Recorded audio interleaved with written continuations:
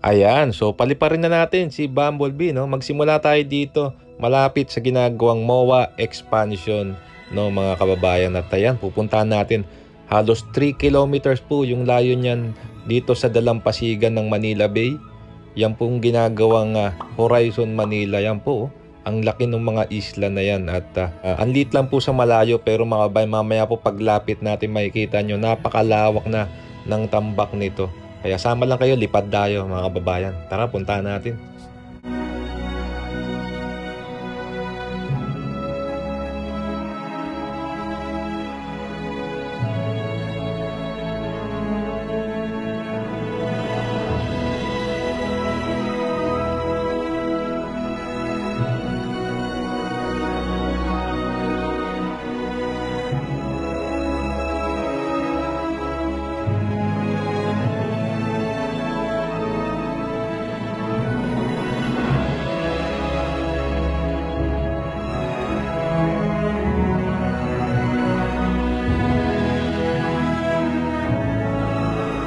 Ayan na, malapit na tayo. At ito na nga po, ang napakalaking tambak po dito, no?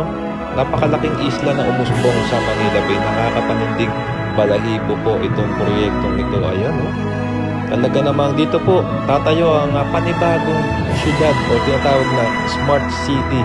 Dito mga kababayan, na talaga namang magiging world class itong patsi na ito ng Maynila dito sa Manila Bay. At ganyan po kalawak, oh. Gawin nyo na lang pong reference yung mga vehicles at mga reclamation machines dito.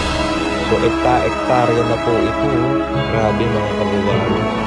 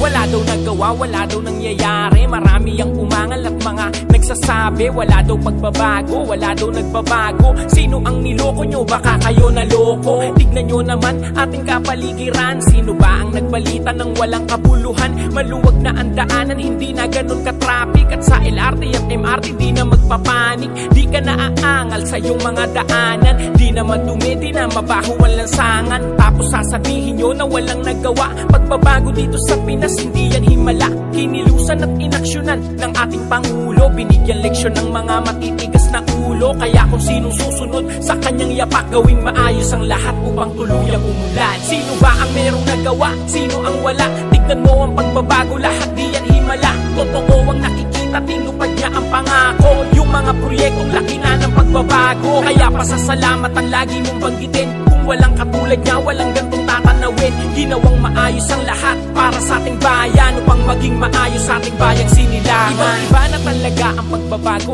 pero marami pa rin di naniniwalang tao. Hindi daw kumikilos, walang nagagawa. Sila yung mga tao, nangawalang nangawa. Tignan nyo naman kasi ang pagbabago ng Maynila. Ibang-iba na yung dating tambakan ng basura. Dinadagsanan ng tao at pinupuntahan ang Manila Bay. Grabe na ang kapaligiran, malinaw na ang tubig na dating maitim. Maliwanag na ang dating daanang madilim. Nagtaasan, nagusali at naggagandahan sa pagbabago ng Pinas na di mo inasahan. Buti may mga vlogger na sa ating nagbabalita kung anong pagbabago't nagawa pinapakita. Hindi sila bias, sila'y maaasahan. Pinapakita ang Ang ganda ng bayang sinilangan. The Horizon Manila, a 419-hectare reclamation project set to transform the capital of the Philippines into a world-class lifestyle destination, as this megacity is envisioned to be the new center of Mega Manila.